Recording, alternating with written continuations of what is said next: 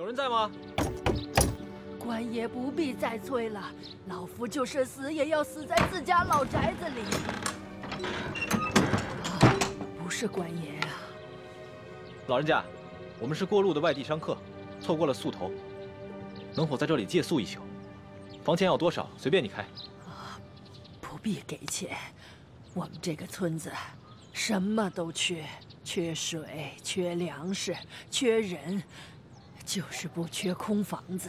你随便住吧。老人家，此话怎讲？村民们都去哪儿了？我们这个村子遭遇了几十年不遇的旱灾，村里只剩下一口老井，每晚能渗出一点点水来。但凡有点办法的，都出去投亲靠友了；没亲没友但还迈得动腿的，也都到外面去行乞逃生去了。哎呀，只有我这等老弱病残在这儿等死。可是官家还逼得我们……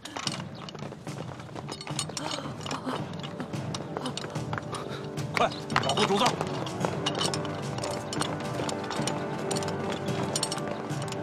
这两个人好生眼熟，是不是在哪儿见过？主子，这两个就是那日在客栈里调戏世淑姑娘的人，其中那个领头的把总还被主子教训过。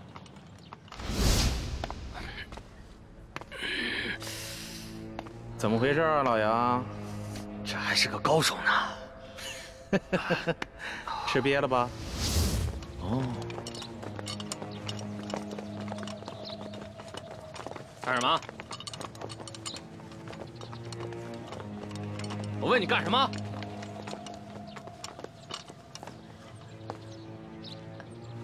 杨婆子，我还正纳闷呢，就凭你不敢抗命啊？原来是有这么一门富贵亲戚。裘老板，你可别牵连无辜，老妇哪儿来的这等富贵亲戚？他们都是过路的客商，在我家借住一宿，明天就得赶路的。路过的客商，让我瞧瞧。哎，咱们是见过的是吧？啊？哟，姑娘，你也在这儿呢，真是缘分呐！你是谁啊？我根本不认识你。你还好意思说呢？那是在客栈喝醉了闹事，他就是被我教训的那个。哎呀，羞死人了！原来你还是个朝廷命官呀！那日你当众调戏我家的丫鬟，就已经失了体统。你还追到这个村子里，没完没了了是吗？你老杨，咱们今天来办正事儿的，你还穿着官服，收敛一点。也对，老子懒得理这些外乡人。几位，老子是来办公差的啊！杨婆子，怎么着？今儿个你是搬呢，还是不搬呢？不搬，老夫就是死也要死在我自己的房子里面。你敢公然抗命是不是？你是不是不想活了？老人家，你是不是将房子作价卖给了他们？卖给他们？客官，这房子是老夫夫家留下来的祖产，房子后面还有几亩良田，老夫家祖孙几代人就靠这点良田生活。如今虽然不幸遭遇了旱灾，可老夫也舍不得变卖这个祖产呐。这个裘老板仗着官府里有人，随便给了仨瓜俩枣碎银，就要强行圈走咱们整村的房田地呀！你闭嘴！老不死！裘老板给你安置费已经是大发慈悲了，你还敢在这里计较或多或少的？你信不信我现在就捆了你？行了行了，杨婆子，圈里的文书是巡抚衙门发的，你向几个过路的客商诉苦，有用吗？可是在下听说，顺治爷曾下过明诏，废止圈地。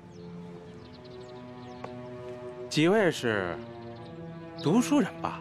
啊，哼，看着就像，带着那么一股子迂腐劲儿。古往今来，这皇帝总说王子犯法与庶民同罪，但谁曾见过哪个王子犯法真与庶民同罪？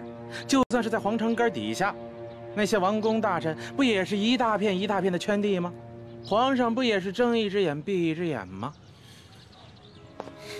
几位是过路的客商，我劝你们别多管闲事。听清楚了吗，老太婆？明日一早，我就带人来这里破土强拆。届时你还没搬走的话，那我就把你埋在这破房子里。老夫就在这儿等着你们，我就是死也要死在我自己的老宅子里面。哼！巡抚衙门令，凡是胆敢公开对抗官府者，皆按谋反论处，格杀勿论。所以今天老子就是杀了你，也是在执行公务。最后再问你一遍，搬还是不搬？不搬。那明白了。你既然铁了心不搬了，那也好。那你今天晚上就吃得饱饱的，免得明天做个饿死鬼啊！呸！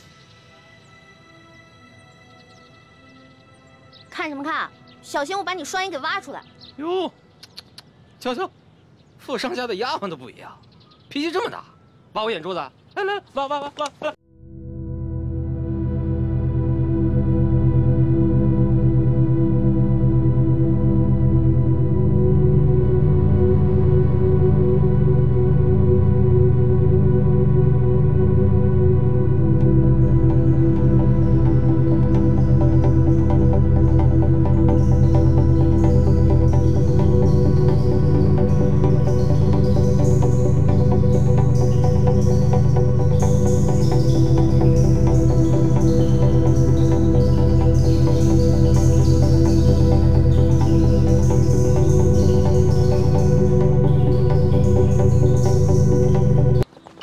诸位，告辞。哎，主子，这几个混账东西不给他们点教训啊？这些都是虾兵蟹将，没用的。老人家，再多吃点吧。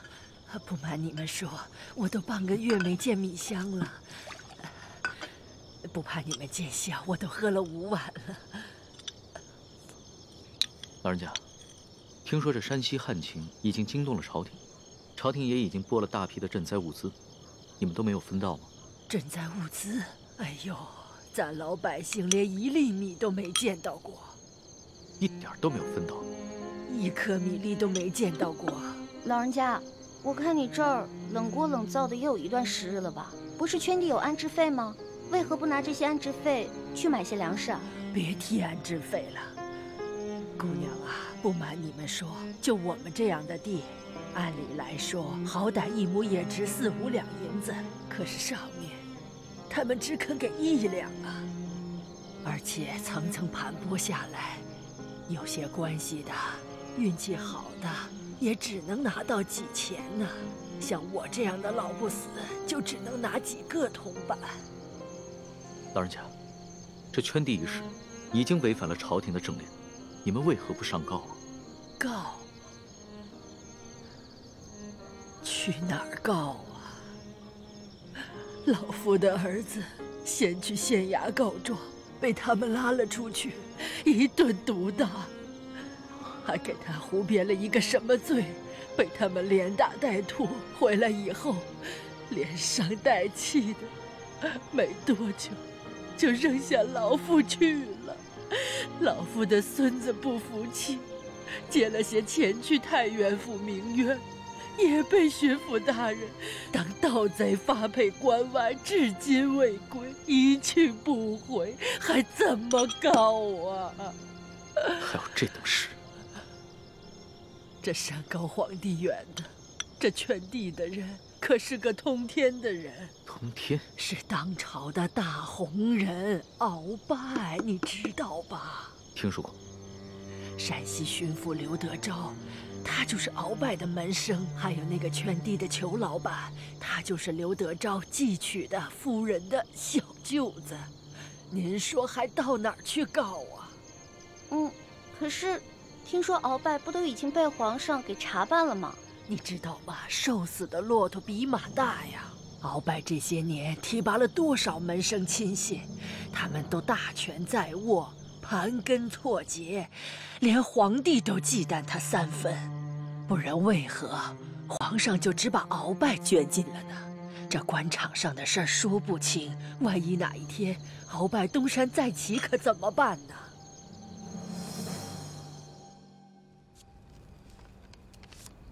好了，主子，今天的见闻全都记下了。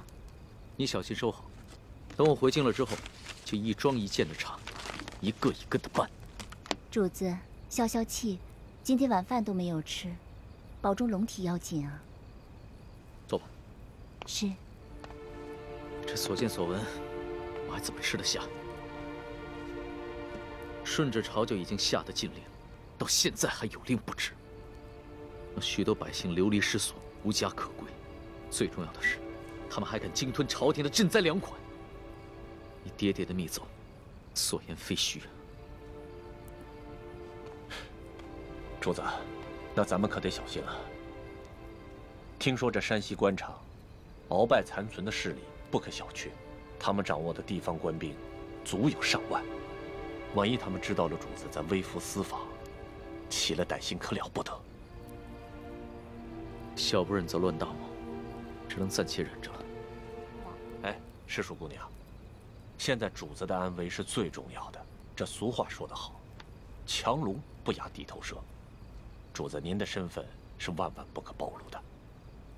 这样吧，待会儿我们进村查一下，然后再做打算。这